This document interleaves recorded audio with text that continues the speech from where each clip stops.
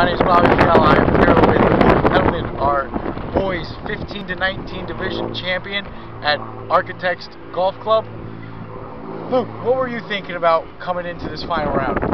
I knew I was only 2 back, and on a course like this with the wind blowing the way it was, I really felt like if I could just keep it around par, make my birdies when I got them, and just kind of play smart, that I'd be in good shape. That's very good.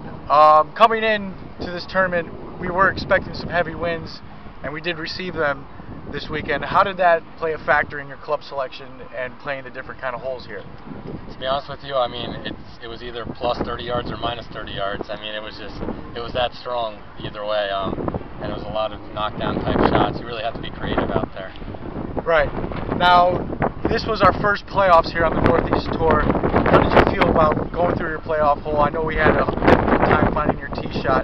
What was going through your mind there, looking for that first ball?